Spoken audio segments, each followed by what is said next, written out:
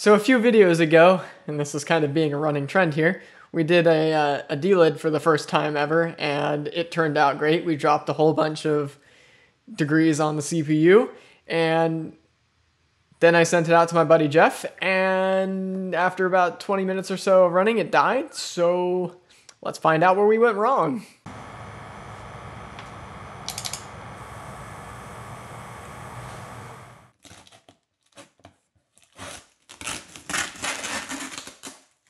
Seriously, Jeff?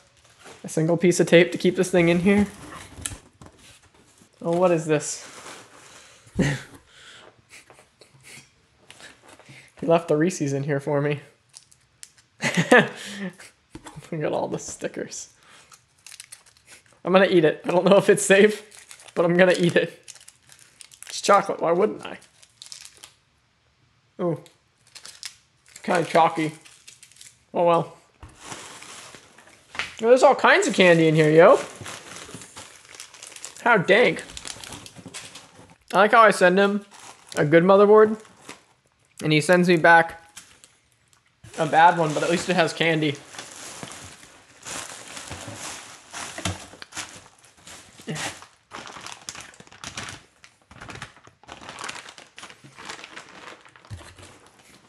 Look at this guy. He left me all kinds of little printouts.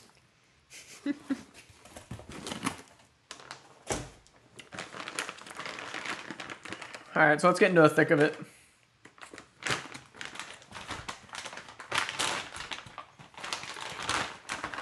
Oh, they cleaned off my beautiful love letter. Alright. So what could have possibly gone wrong with this thing? I don't see anything immediately damaged. I didn't think that he would damage anything, but I don't know if I ever took this thing out of the back after I delided it. I think I did an okay job of reseating. Yes. There appears to be some gunk on one of these CPU pads. I'm going to do a bit of a voiceover here. I don't know if you guys can see it better in the close-up, but it appears to be some gunk on the CPU contact pad. So we're going to clean that up and see if we can't boot this thing up. There was some schmutz inside of the socket too, so that could have caused something. Let's get some toilet paper for this. So I'm just going to go ahead and clean off the CPU contact pads with toilet paper and some alcohol. By the way, guys, if you didn't see that video, this is a Intel Core i7 6700K, and that video turned out great. We got crazy high overclocks on this thing, and it was acting just fine. So hopefully it's just cleaning up these pads, and we'll get right back into it. Let's drop this thing back in here. A little wiggle. Latch it back down. All right, let's get benchy.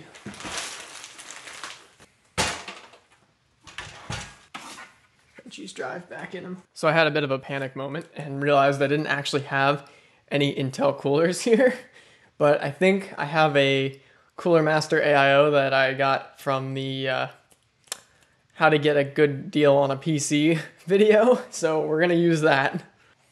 Not gonna lie, this is way more convoluted than it needs to be, but this is all I have. Wait, this is a deep cool. Yeah, this is a deep cool 240. It's kind of loud, it's kind of noisy. I don't like it that much.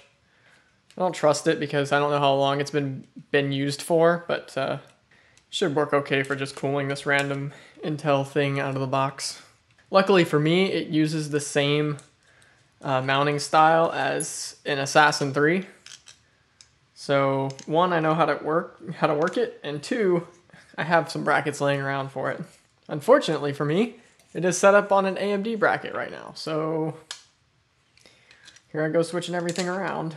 You can in fact use an Assassin 3 cooler mounting bracket for their AIOs, so that's nice of them to make it kind of universal.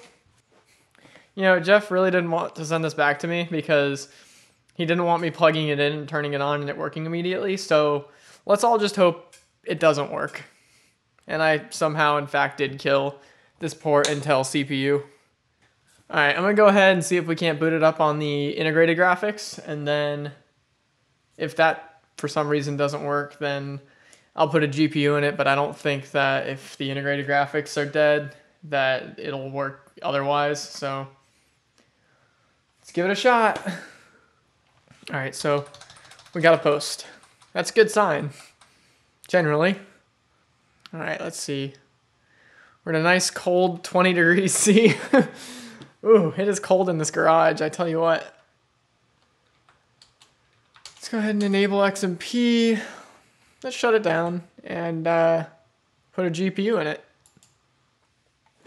I'm thinking a 1080 will work just fine for this application. All right, this will verify that it's not a PCI slot that's dead. It was just cleaning up those pins that fixed this bad boy up. Man, we're gonna have to send it again.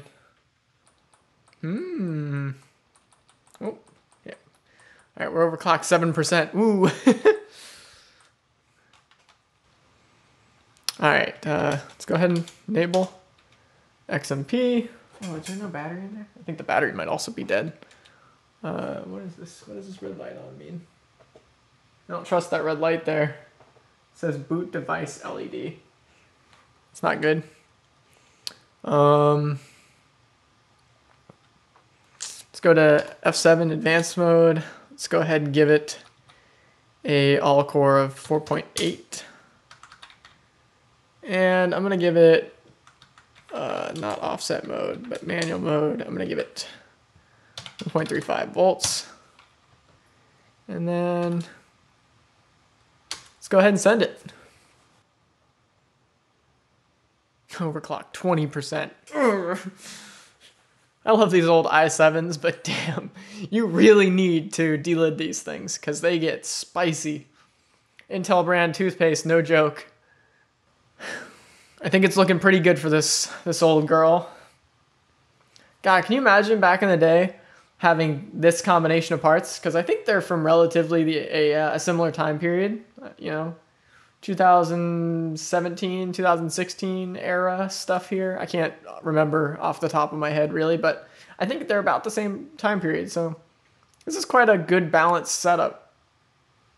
With only 4 cores, it's kind of like, ooh, but at least it's overclockable, so you can get more out of it. Even though you're only working with 4 cores, you can get these things up to, like, you know, 4.8, obviously. We're booting in just fine. I'm going to say that, and it's going to crash now. All right, let's open up Cupid hardware monitor. Let's go ahead and open up. I'm not going to open up that Cinebench. We're not going to go that hard. Let's go ahead and just hit it with Cinebench R15 because that's a much more realistic workload. God, 50 something degrees while running Cinebench. Oh, that's so good. But at the same time, it's only 4 cores, so it's like, it's not that impressive, but still. For a 6700K, this thing runs ice cold. So yeah, I think that 10,047 score was actually while we were clocking it up to like 5 gigahertz on the same drive because we did the delid and then we clocked it to like 5 gigahertz and we were like, holy smokes. And then we shipped it to Jeff, and after about 10 minutes of running, he said it just turned off on him and it wouldn't turn back on. So I think literally all it was just cleaning that substrate and getting it reseated in the socket. So if you're having some problems with your Intel, you might want to look into that. So yeah, guys, that's literally all it was you saw me open the box, literally take it straight out of the box, take a good look at it, see that there was some gunk on one of the contact pads on the underside of the substrate. We got that cleaned up with some alcohol and toilet paper. We plugged it back into the motherboard, fired it up. It booted right in on the integrated graphics. We plugged the GPU in to make sure that the GPU was, the PCI slot was working, and ran some Cinebench just to make sure that all the cores are working as they should and they're overclocked as they should, and it's nice and cool. And that's really going to do it for today, guys. Jeff's going to hate me for posting this, really. So go ahead and show his channel some love, along with Ferris, his wife's channel. And maybe leave a comment on this video, like it, subscribe, and have a great day, guys.